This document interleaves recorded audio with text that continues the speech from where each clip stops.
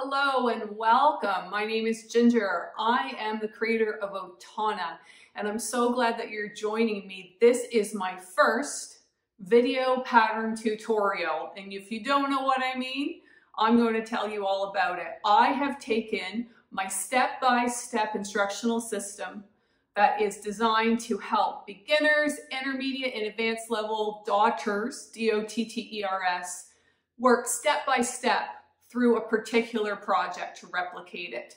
So what I've done is I've taken all of the instructions and I've created in a video format. This is the video. All you need to do is watch from start to finish, follow the instructions, and you will be able to recreate this particular dot mandala.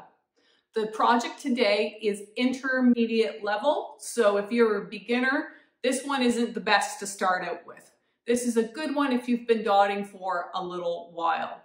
Now, this is my first video pattern. I really want to know how it works for you. If you could drop me a comment, that would be fantastic. If you're interested in getting more videos like this one that helps you on your dot mandala journey, hit the subscribe button. Let's get started on the project.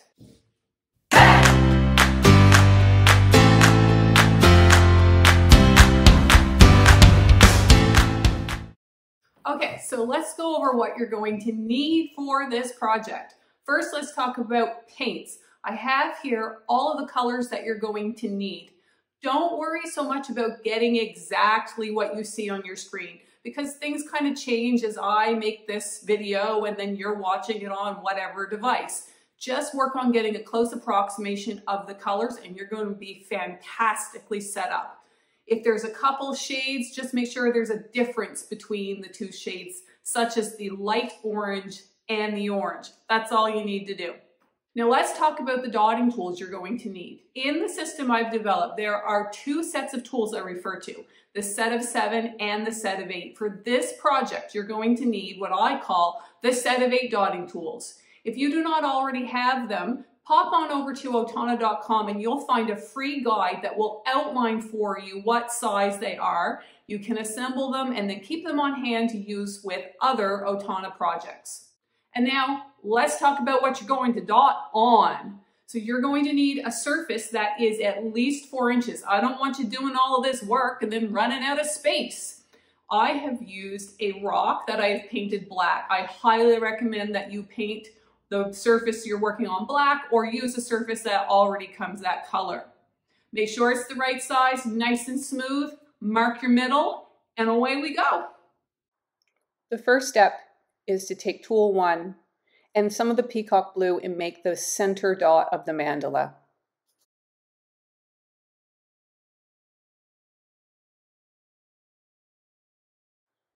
Okay, I'm realizing my rock is having a little trouble. It needs something to prop it up. This particular mandala is what I call an 8-point structure. So I am setting up here the 8 dots that are going to guide the rest of the entire evolution of this design.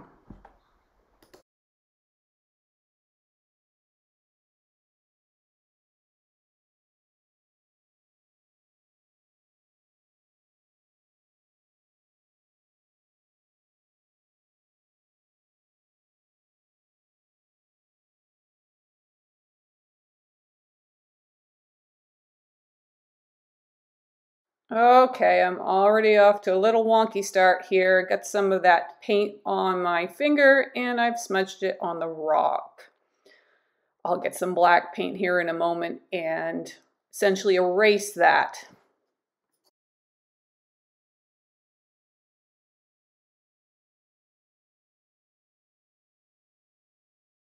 All right, whew, that's much better. Now, as we get into things here, I am going to not be speaking at every single step.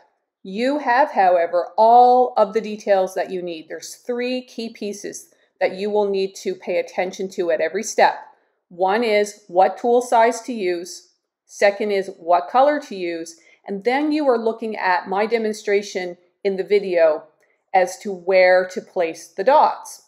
As you know, all 3 pieces, you can go ahead and start to paint that step. If you ever get behind what I'm doing, no problem, just pause what I'm doing.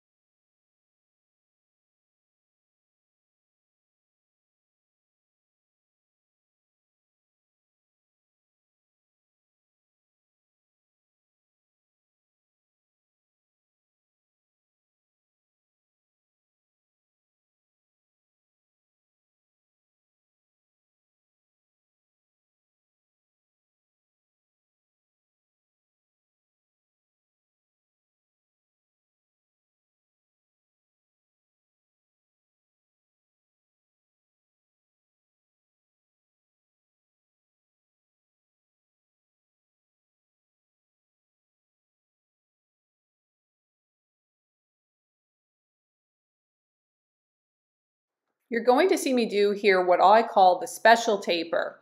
As I developed my step-by-step system, a number of vocabulary words were required to help communicate what's going on. You're going to see me do it here, step by step, but you can also go over to autona.com/vocabulary and you're going to find all of my vocabulary with examples and definitions.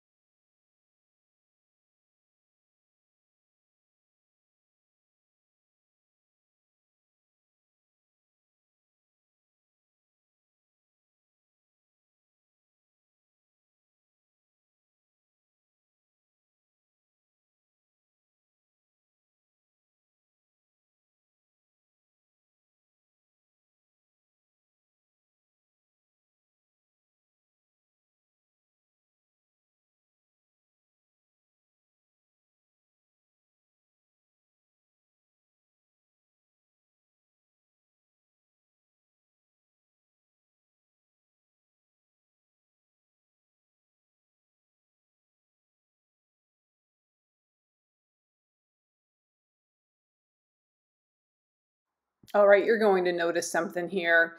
So I had painted a little light yellow dot in the place where I'm putting these peacock blue dots, and I didn't like it. So I'm creating this video just as I'm creating the mandala. And sometimes I make a choice and I don't like it. And this is one of those times. So I'm just painting right over it. You can ignore those little yellow dots. You didn't need them.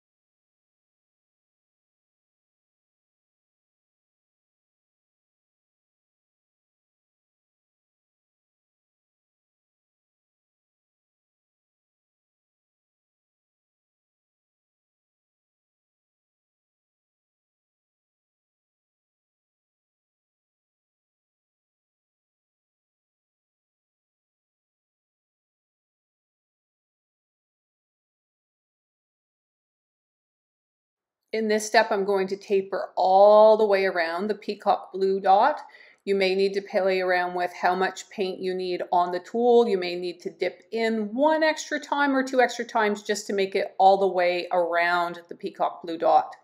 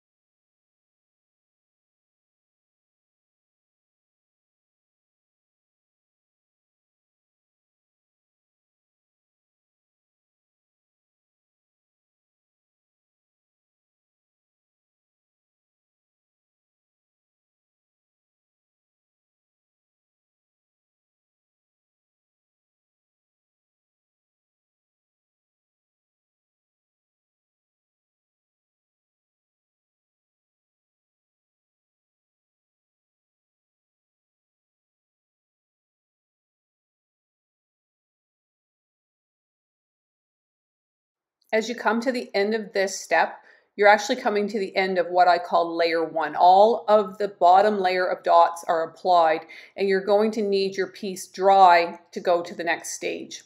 Now you can let it just air dry, as I do, or you can use a hair dryer to force it along. Either way, make sure your dots are nice and dry before you move along to the next step.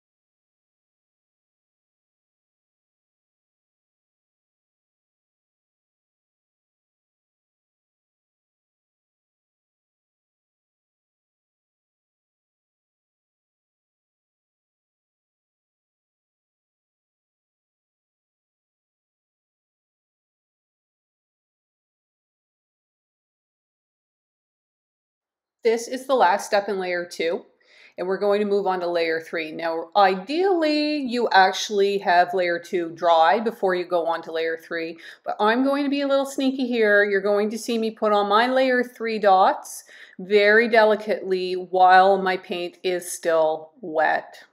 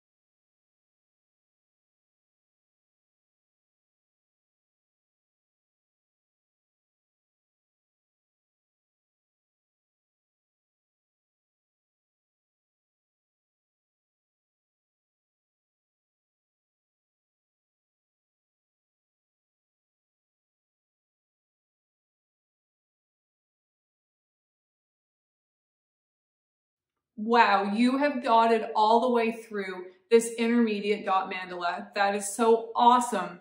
I would love to see how you made out. You can share what you've done over on Otana's social handles on Facebook or Instagram. And you can also use the hashtag Otana to let me know how you made out.